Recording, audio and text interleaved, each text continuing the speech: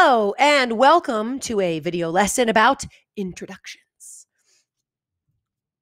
So, before we begin, it's always good to ask yourself why, because connecting to the purpose will make you better at doing the job if you know why you're doing it. So, three jobs of an introduction. It does three jobs. First, it engages the audience and gets them to keep reading or watching. An introduction, it can also give them some background information on the topic. And another job is to preview or hint at what you will be talking about so they know what's coming and they're ready. It's a preparation. Introductions get your audience ready. So intros have three main components, and this applies to presentations, essays, arguments, anything where you're introducing something, either informational or argumentative, is going to follow this same pattern. So I think about this when I do a lot of kinds of things. Even when I do back to school night with parents, I think about an introduction. So there's three parts of an intro, and you might recognize these because they were related to the three jobs an intro does. First, you have to hook. Then you have the background. Then you have the preview.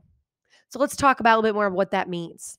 The hook is to grab the reader, to get them engaged. That was our first job in introduction. Come here. Listen to this. Read this. Second, background. You want to give your audience some brief background info on the topic. Maybe they didn't know a lot. Maybe they knew something, but you want to wake it up in their brain. And finally, you want to preview what your specific presentation or piece of writing is going to talk about so they know what's coming. So let's talk first about the hook. There's a fish hook image there. That's what we think about. Your audience, your reader is a fish. And you want to grab them. And you can do this in a couple different ways. There's more than this, but this is a good starting point. You could ask a question, tell a story, a personal story, or the story from a famous person, or a story from somebody who lived through something. You could give a fact or statistic, especially if it's surprising. That might wake up a reader or the audience, make them think, I didn't know that. Wait, tell me more.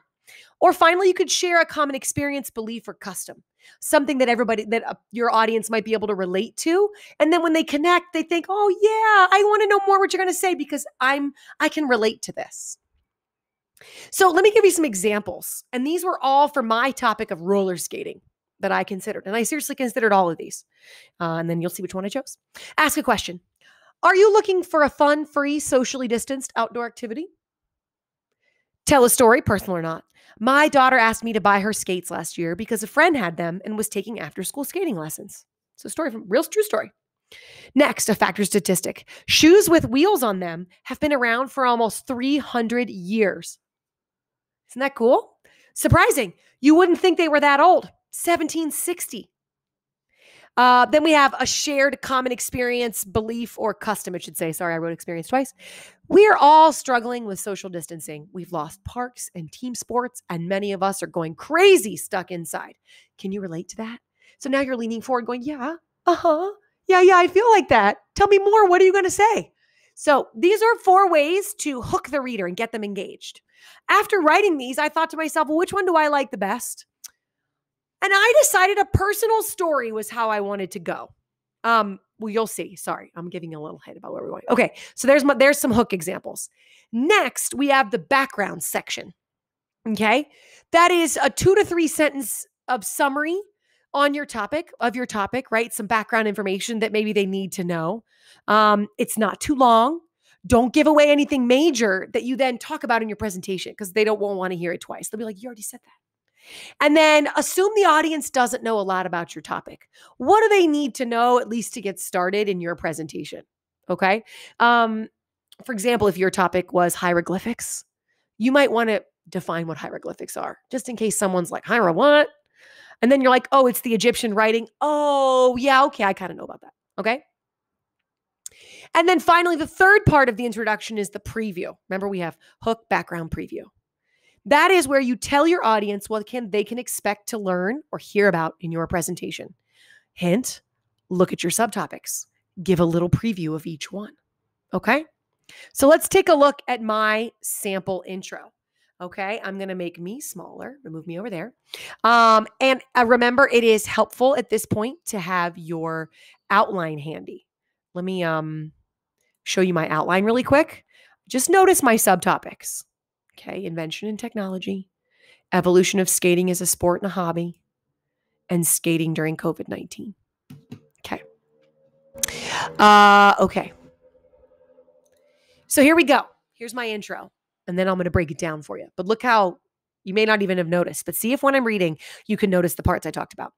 My daughter had been asking for roller skates for months. Her friend had roller skates and joined a roller skating after school club. After months of being stuck indoors during the COVID pandemic, I decided I would get her skates and a pair for me as well. I used to roller skate in elementary school and I loved it. Weirdly, when I looked on Amazon, I couldn't find any roller skates. I looked to buy directly from skate manufacturers.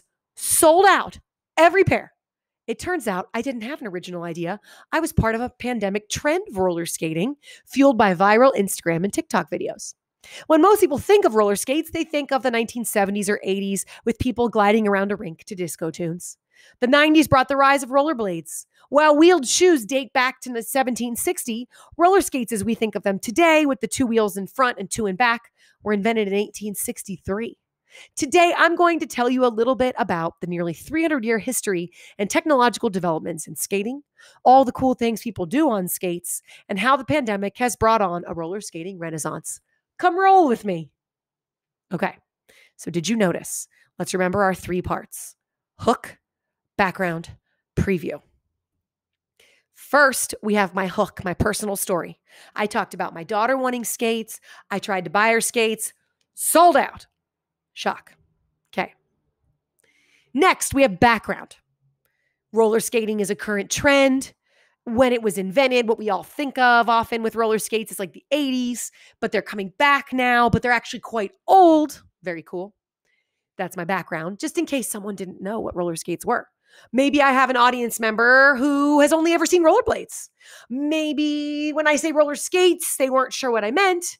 Right? Did I also mean rollerblades? I didn't, even though I did mention that rollerblades came in the 90s. And then finally, my preview. My subtopics were invention and history, the development of it as today and the sports people play with it, and then finally, how it's become really popular during the COVID pandemic. Okay? So here we go. There we go. Do you see that? We had hook, background, preview. Get interested. Here's a little summary of the background just so you know what you're getting into. And here's what I'm going to tell you about today. I'm not going to tell you how to be really fast on skates. I'm not going to tell you how to do tricks. I'm focusing on these things so that if you were looking for something else, you know this video isn't for you. Okay? Sorry. That's my next lesson.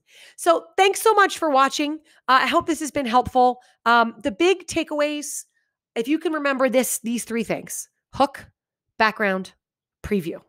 If you can remember those 3 things, you will always make an intro that works. Okay? Happy writing, happy revising.